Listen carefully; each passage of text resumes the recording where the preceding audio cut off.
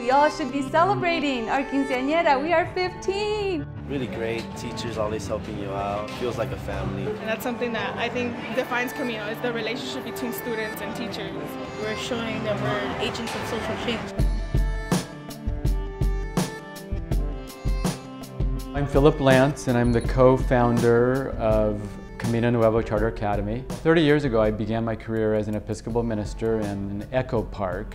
And so gradually, I began building sort of a network of relationships in the neighborhood, sort of floating this idea of building some kind of a community, which eventually became known as the Pueblo Nuevo community. And then June of 1993, we started meeting in MacArthur Park.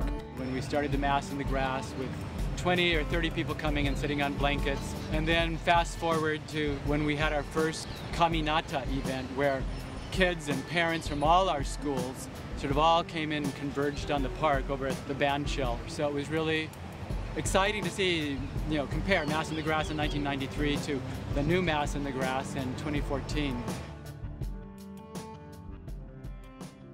By 1999, we had a good number, several hundred people involved in Pueblo Nuevo in various ways from the community.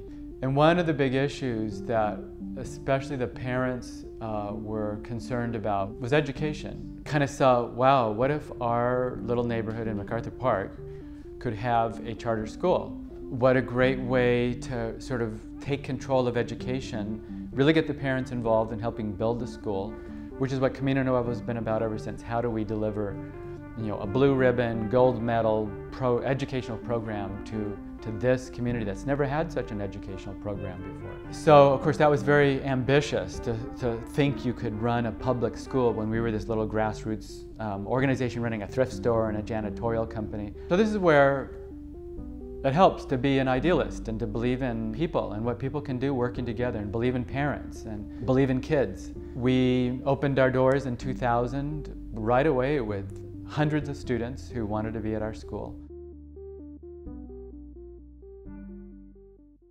I think the first years of Camino Nuevo's lives were years that were full of potential, full of opportunity, and full of hope. Mi nombre es Ana Fabiola Ponce Cheveste, and I am the CEO of Camino Nuevo Charter Academy. And I grew up on Burlington, literally 10 blocks from where the school is. Growing up in Pico Union is difficult. It's not even just about what happens in your home, it's a lot about what happens outside of the home. And what's important to us is that we see all of our kids and families as individuals, and they all have a story. Just to walk on campus, it feels like Camino Nuevo, and it's all very personalized. So fundamentally, there's the ethic of care that just is threaded throughout everything that we do, and very much connected to that is our commitment to moral leadership. And so we define our success together. It's not just the schools, but it's also the kids and the families. We often get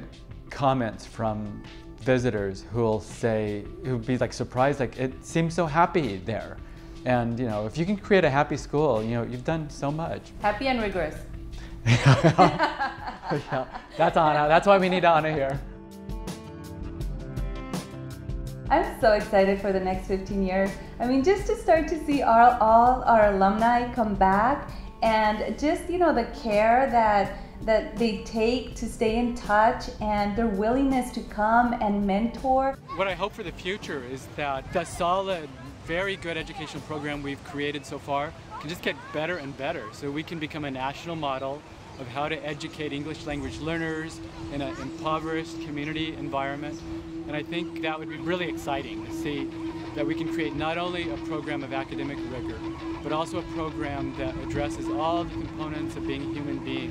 And I think those are the kinds of students we want to be educating and producing. That's our educational product that we want to be giving back to this community and to Los Angeles.